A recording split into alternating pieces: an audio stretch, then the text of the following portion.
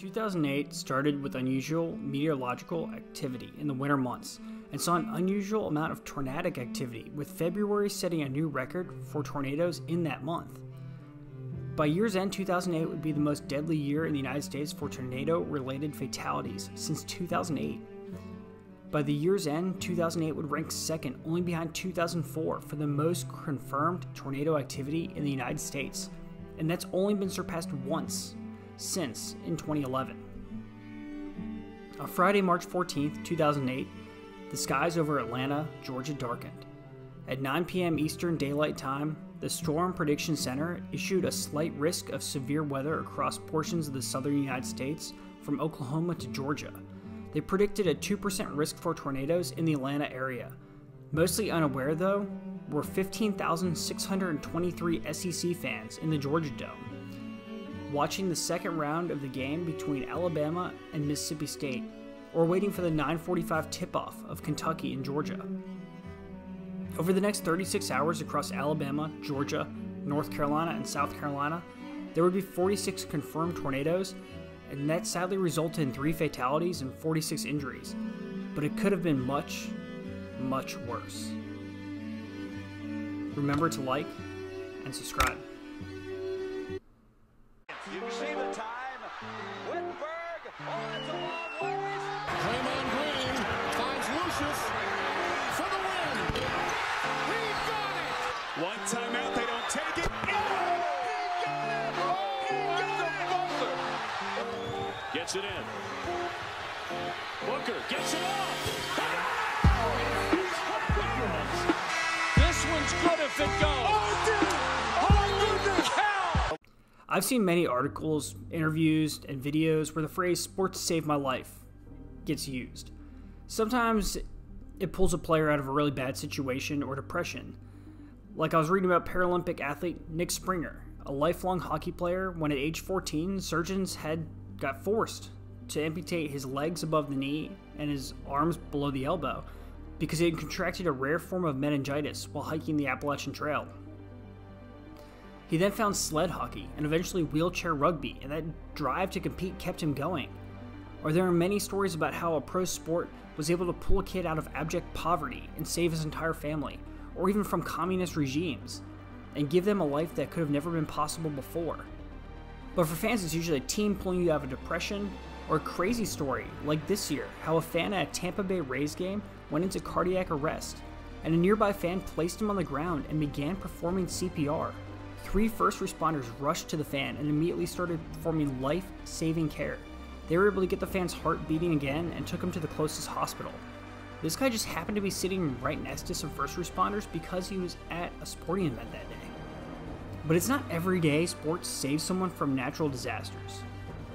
Back in 2008, Alabama opened the SEC tournament against Florida, where Alabama had a 14-0 and 11-0 run in the first 11 minutes to lead by 25 before Florida even reached double figures in the game. The Crimson Tide took their biggest lead of 42-14 with 4 minutes left in the first half, and then just struggled to put the game away. The Crimson Tide had a 28-point lead, shrank to just 6 before recovering to beat Florida. Riley tied a school record with 8 3-pointers and finished with 26 points. The senior guard snapped Florida's momentum with back-to-back threes after the Gators pulled to a 57-51 with 9 minutes and 2 seconds left.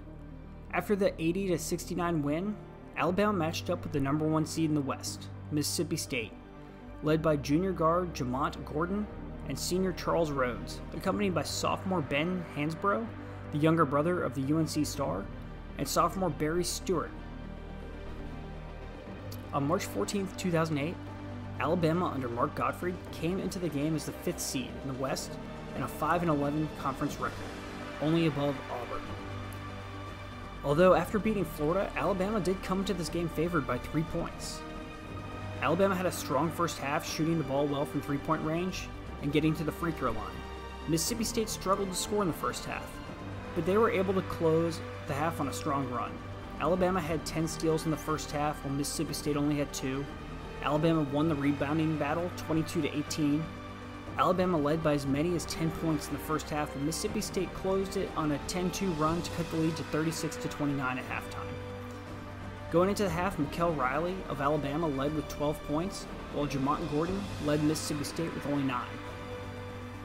The second half was a back-and-forth affair, and neither team was able to take control. Mississippi State took a 49-47 lead with 11:28 remaining in the game, but Alabama responded with a 7-0 run to take a 54-49 lead. Mississippi State tied the game 59-59 with 2 minutes and 11 remaining in regulation, and that brings us to this moment.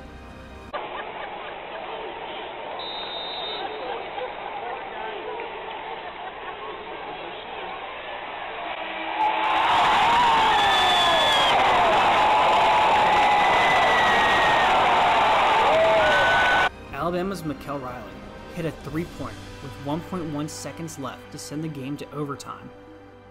Riley's play throughout the game was up and down. He started the game slowly, but he picked up his scoring in the second half. He was also a key contributor on defense, helping hold Mississippi State's leading scorer, Jamont Gordon, to only 14 points. Before shot, he was 1 from 7 for 3 on the night. But when it was needed the most, the shot fell. The game went into overtime, and fans stayed in the Georgia Dome. And what fans didn't know yet is not only did they get overtime that night, but that three-point shot may have just saved their lives. The first 5 minutes of overtime went scoreless, with both teams just trading missed shots. And with 2 minutes and 11 seconds remaining in overtime, Mississippi State took a 64-61 lead on a jumper by Jamont Gordon. Then, this happened. We're hearing some rumbling behind us. There's some concern. The building is rocking a bit. Not exactly sure why. Some of our standards may have something to do with weather. Conditions still exist in downtown Atlanta. Thank you for your There's a tornado warning in downtown Atlanta, we're being told, and it has caused the top of the Georgia Dome is actually moving. But we do have power, which is amazing. I do see some movement. Actually, some debris in the air behind us. Right, they're coming from the roof. We can see our camera, if there's any way we can get our camera. A tornado moved through downtown Atlanta and ripped holes in the Georgia Dome. The tornado hit at about 9:40 p.m., causing $1.8 million worth of damage to the dome and hundreds of millions in the metro Atlanta area. Yet miraculously, there was only one fatality that night. If not for that overtime, thousands of fans who were not staying for the late game would have been right in the path of the tornado, outside the dome. That three-point shot, that buzzer beater, the moments of the game that led to that overtime, had Alabama or Mississippi State won the game outright, everything could have been different. Instead, we might be talking about the SEC tragedy, the tornado that took out hundreds of people, that just tore through the parking lot. Instead, we have the shot that saved lives. The game would go on to be delayed for an hour and 5 minutes while they inspected the building to make sure they could continue playing. And when the game finally resumed, Mississippi State was able to pull out a 69-67 win. The season ended for Alabama, and Mikel Riley was about to carve out a solid career overseas. After 12 years of playing overseas, he hung it up, and he may no longer be playing, but he's the only player I've ever heard of whose jump shot saved lives. I mean, it's a wild thought though. One pass is slightly different, one call goes slightly different, a ball hits at a slightly different trajectory, and everyone's lives change, some kind of crazy butterfly effect. But instead, everything lined up perfectly that night. Perfectly to keep the fans in the stands and out of the streets. I mean, just listen to that footage again. It's like a freight train going by. The announcer comments he hears it like a freight train. And it's a tornado passing 200 feet from the Georgia Dome.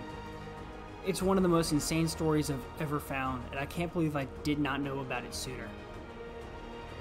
It's one that I feel like should get talked about more because of just how insane it is. And how awesome it is that that three-point shot went in and everyone stayed safe. downtown Atlanta. And apparently a tornado warning was in the area, so this could be a case of a tornado actually being in the area. And it definitely sounded like a locomotive. It did. Sounded like a freight train. Which is the sound of a tornado. Which is the sound of a tornado. Yeah. And it clearly was exactly that. And both teams are off the floor, we should say. They have taken both teams back to the locker rooms. I've oftentimes been told that in situations like this, domed stadium is the best possible place that you could be. I hope you're right.